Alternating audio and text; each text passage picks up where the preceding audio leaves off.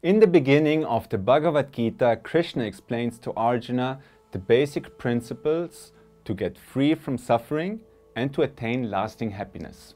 He basically tells him that he is not this physical body, but an eternal soul. And once you free yourself from the chains of bodily identification and identify more with this ever blissful Atman or self, then and only then will your fulfillment last. And how to get to this state?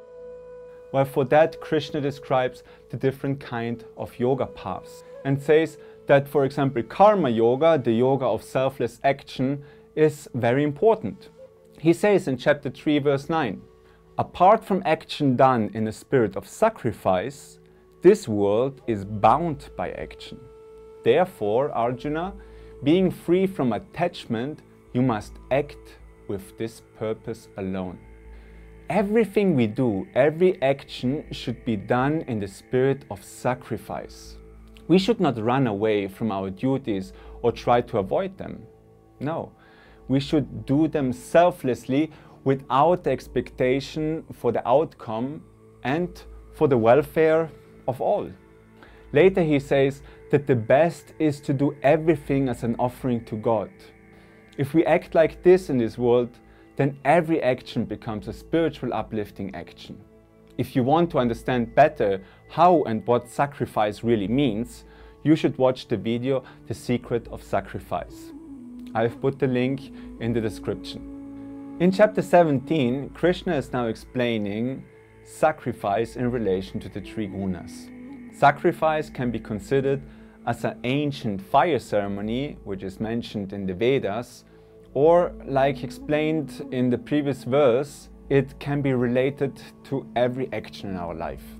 So, Krishna says in chapter 17, verse 11, the sattvic sacrifice is one that is performed in strict accordance with scripture, without any desire for reward, and it is motivated by a sense of duty.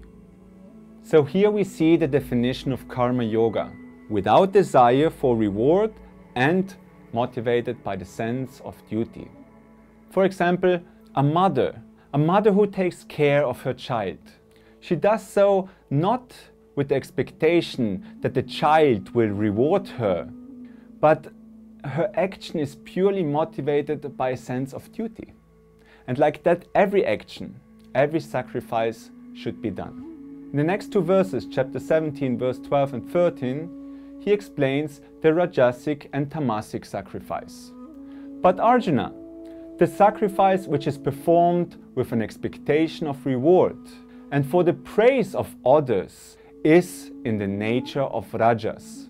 And the sacrifice which is not based on scriptural authority, which is without proper offerings or recitation of mantras, which does not have offerings to the Brahmanas or any sincere faith, is considered to be tamasic in nature.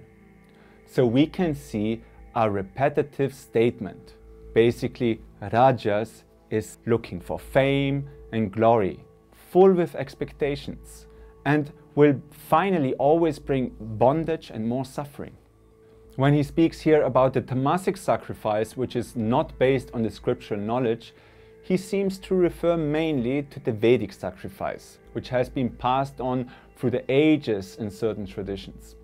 That is relevant because people sometimes just make up some forms of worship without knowing the proper science behind worship. A worship or sacrifice without the proper chanting of mantras, without offering dakshina or appreciation to the executing priest, without feeding the people the prasadam or the sanctified food, and without faith. These are the qualities of a sacrifice which is tamasic, and it doesn't bring a positive and spiritual uplifting outcome. So that's why it is important to follow the scriptural injunctions and to have the guidance of a spiritual master, so that we don't fall, but rise spiritually. In reality, it is quite easy. One of my favorite verses in the Bhagavad Gita says, in chapter 9, verse 27, whatever you do, whatever you eat, whatever you offer in sacrifice, whatever you give away, whatever austerity you practice, O Arjuna, do it as an offering to me. Make your whole existence about serving God, who is present within everybody and everything. This message goes throughout the Bhagavad Gita and is also mentioned in other religions, traditions and spiritual paths. To focus on God, to offer Him everything, to serve Him with every thought, word and deed. That will make your life automatically sattvic and rise you even beyond the material reality and the gunas. Stay tuned for further videos and subscribe, like and share. Jai Gurudev.